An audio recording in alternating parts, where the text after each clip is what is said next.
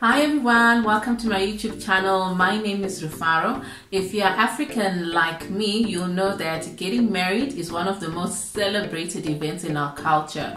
From the time that the lobola is paid to the time that you have your white wedding, if you decide to have one, you'll know that the whole thing is just chaotic. As the bride-to-be, you're made to feel like you're entering into this elite group of women in society, and you'll find that everyone around you is just so excited. That is the people that love you, of course. They're just so excited that you're getting married that no one ever really takes time to prepare you for marriage. I've been married for almost 7 years, and I wanted to share with you some of the things that I've learned that no one ever told me about marriage. And I hope that you can find something positive to take away from this and learn, maybe, I don't know, just take something positive out of this whole situation.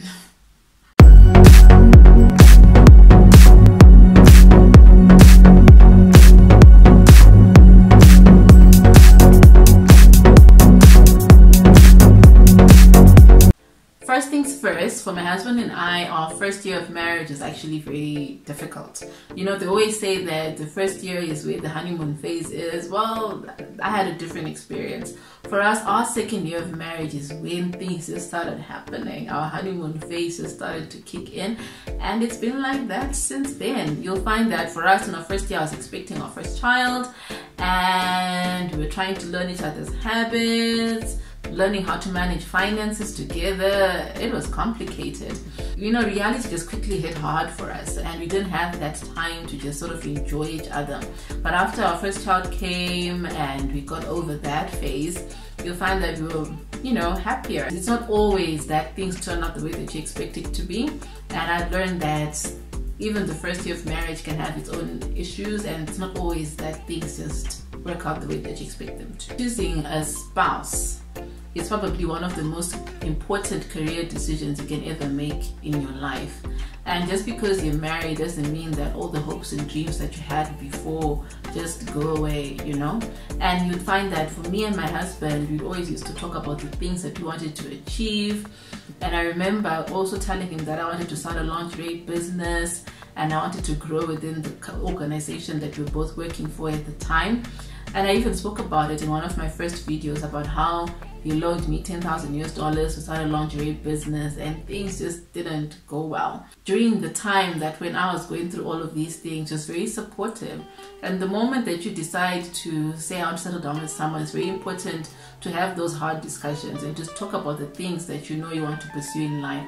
If it's to go back to school, if it's to relocate, if it's to have children, like 10 kids, if that's what you want to do, you need to sit down and have those tough conversations, because when the time comes for that person to honor what they said when they were dating, they need to be able to level up and show up and be there for you and support you. There's not one day that my husband ever made me feel guilty for the accomplishments that I made in my life, or so far as we've been married.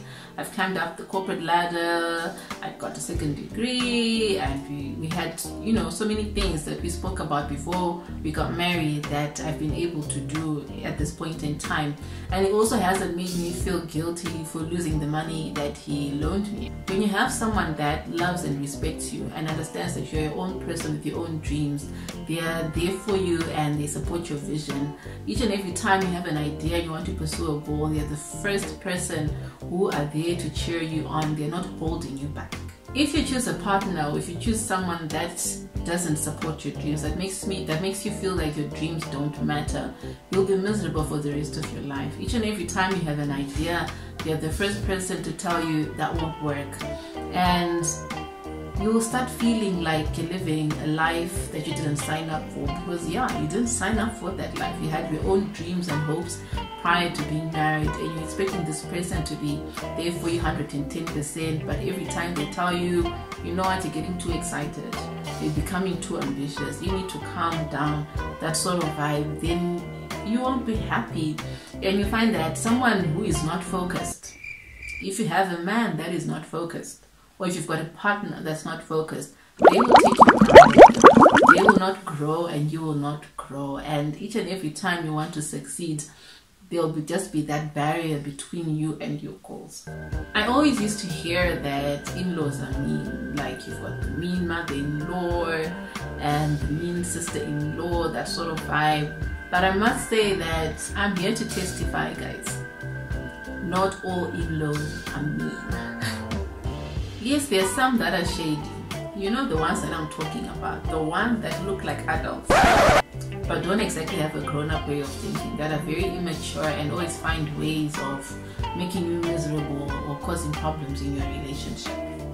I have some awesome in-laws, guys. I don't want to mention names just in case someone thinks that I'm throwing shade at them if I forget to mention their name, but really I've got some people that have been so kind to me, that have welcomed me into the family, and they're always there for me. Like literally when I have problems, I actually go to them for advice and support.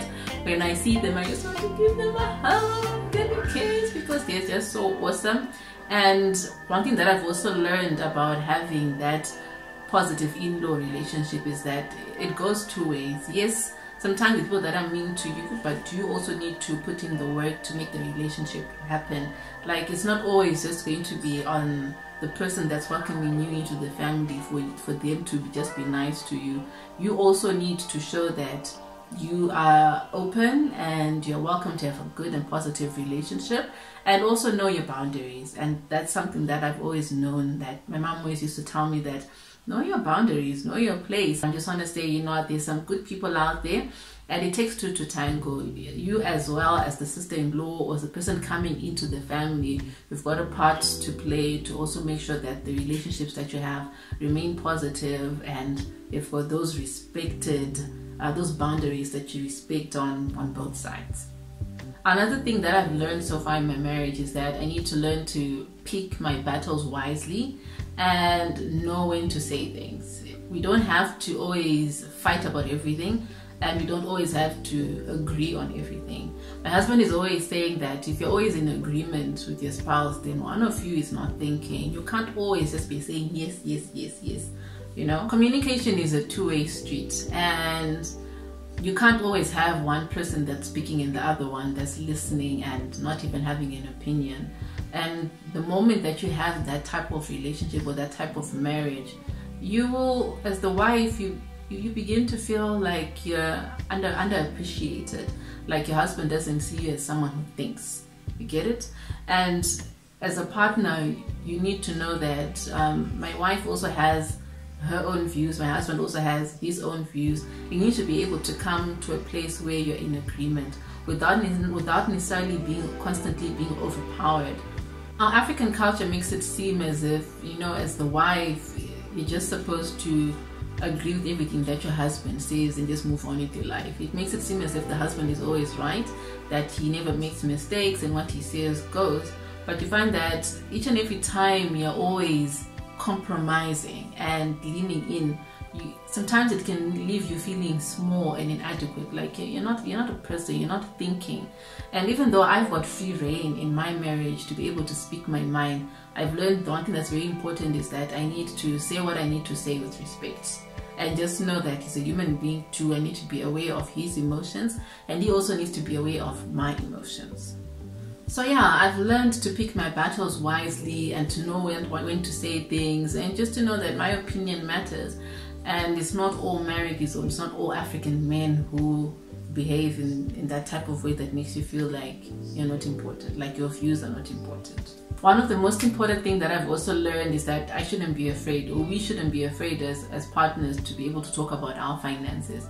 You know, there's some people who are in marriages where it's only the husband who makes the decisions about how their income is going to be spent, and the wife has little say in any of that. And for me, it hasn't been that way. I've never been one to hide money. There are women out there that hide money from their husbands, and husbands who hide money from their wives, and they've got secret accounts and all those things that are happening. That hasn't been me, and I hope it's not my husband as well. But we've learned that each and every time at the end of the month or at the beginning of each month, we actually do take time to sit down and do our numbers. I don't like doing the numbers because all I'm seeing are you know, the things that we need to save and make sure we attain. Not that it's a bad thing, but I also like to spend. You know, in a marriage, there's always that one person that spends more money than the other. And in our case, I have to admit that it's me. I'm the one who spends more. So he needs to sit down and sort of put a leash to say, okay, so this is what you can spend. If you want to spoil yourself this month, this is what you can spend. But the decisions are made together. They're not imposed on me, and this works for us. There are people that have a joint account, and for them having a joint account, it symbolizes togetherness. That just hasn't been us. We haven't had a joint account. We've got separate accounts for different things, and it works for us. So different strokes for different folks. Do what works for you. But I guess my point is that when you were growing up, you always used to be told, or always used to see decisions being made by the man in the household, and the wife or the mother's having little to say in how money is spent.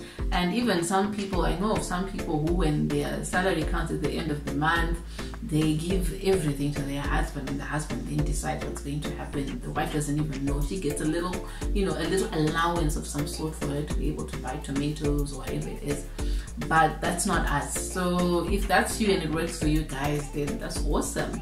And I think that's one of the most important things. And everything just boils down to communication. It's all about how you decide to talk about issues that are important, such as finances, because those are the tough ones. People need to have those tough discussions around the numbers, because after all, money issues are one of the major contributors of divorce in our century, and we need to be very cognizant of that.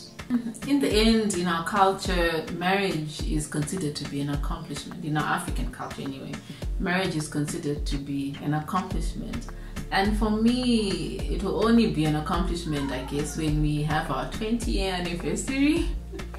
So yeah, guys, this is the things that I've learned. I don't think you can ever really graduate from the University of Marriage. It's definitely a learning process. The things that I knew 6 years ago or whatever definitely don't apply now. The things that I believed in then don't apply now. And this quarantine period also has people feeling a certain type of way about their spouses, because they're now spending a lot of time together, and some people who weren't used to that are starting to discover, oh my god, you pick your nose, I didn't know you did that, you know, that sort of thing. That's just an example. But yeah, there are things that are happening around us right now that can put pressure on marriages. And for me, I guess what it's important to share some of the things that I've learned. I've been married for almost 7 years. Our anniversary is in December, and I'm excited about that. Hopefully this whole situation will be over, so that maybe we can travel and spend some quality time together. So yeah, thank you for watching. I hope that you enjoyed this video. And if you did, please like and share with anyone that you believe might actually benefit from this. I had no tea to spill, guys. I know sometimes people, when they do these videos, people are expecting them to talk about, you know, the awful things that they've learned, the miserable stuff. But for me, I'm really enjoying marriage. Like, I'm in love with that man, guys. Like, you have no idea. And for me, marriage has just been a different experience from the things that I was expecting, and I've just been happy. It's only the first year when things were hard, they were complicated. The honeymoon phase started in the second year, and they haven't really changed since. And I hope that you know, each and every person can find something that works for them. Oh, I've got a book that, oh yeah, before I forget, there's this book by Stormy Omashian, The Power of a Praying Wife, The Power of a Praying Parent, The Power of a Praying Woman. It's like a 3-in-1 collection. The last time I saw it in bookstores, I was going for like 53 Rand. I guess it's about $4 US or something like that. But yeah, this book, if you're a believer, if you're a Christian, this book will just help you. You know, it will just make things clearer when you're going through this journey called life and you're married to someone, because I've learned a lot of things in this book that have helped me to become the person that I am, and it's also helped us in our marriage, and I think it'll be a good one. If you can find it somewhere, I don't know. I don't know if it's got an online version. Probably it does have an online version. But this book is just awesome, guys. Anyway, thanks for watching and see you in the next one. Love you all.